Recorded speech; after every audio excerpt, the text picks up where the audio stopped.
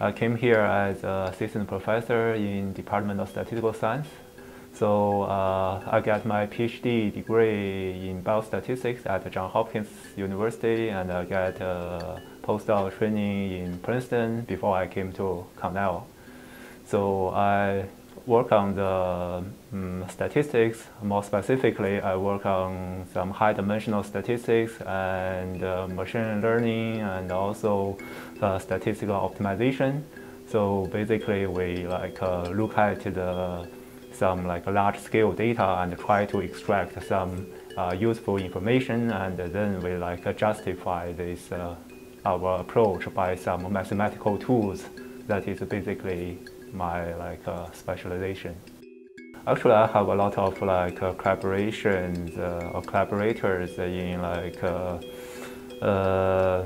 medicine and also in epidemiologist.